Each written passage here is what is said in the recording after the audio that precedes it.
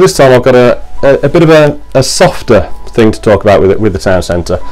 So not the structural change, but some of the other stuff we're doing to support the town centre. And the Cabinet considered two reports.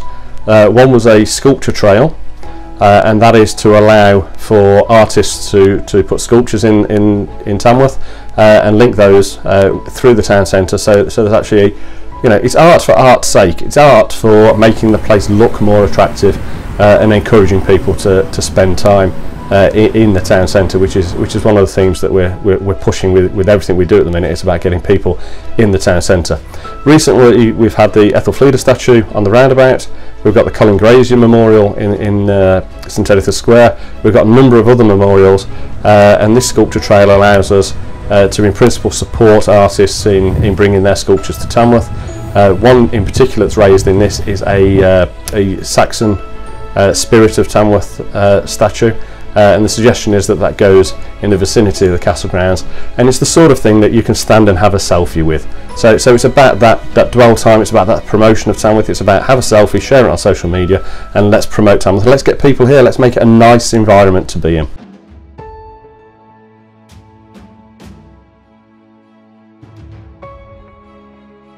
Now, if you haven't been to Tamworth Castle since it reopened, get yourself in there.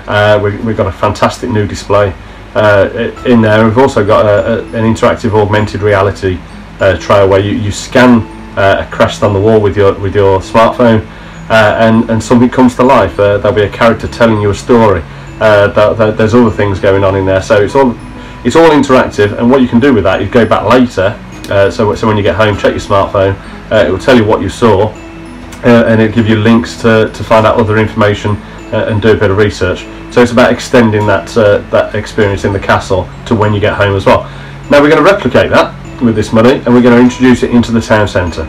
So we're having an augmented reality trail within the town centre, so you can scan a code or a crest or whatever it materialises to be, and on your phone you'll be able to learn things about Tamworth as you go round with some augmented reality.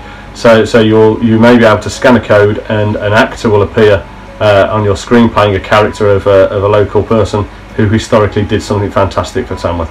So it's about bringing Tamworth alive, and it's about spending time in Tamworth and doing things a little bit differently. So some exciting things going on in Tamworth, and thank you for listening, and look forward to speaking to you soon.